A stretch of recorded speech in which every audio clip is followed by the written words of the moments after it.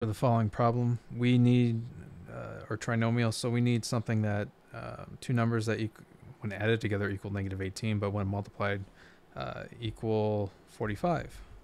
So that looks like negative 15 times negative 3, which does equal 45. And then negative 15 plus negative 3 equals negative 18. So let's try this. So a minus 15b and a minus 3b.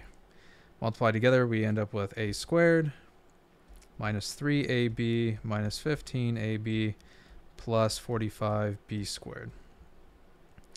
Combine like terms, a squared minus 18ab plus 45b squared. Oops.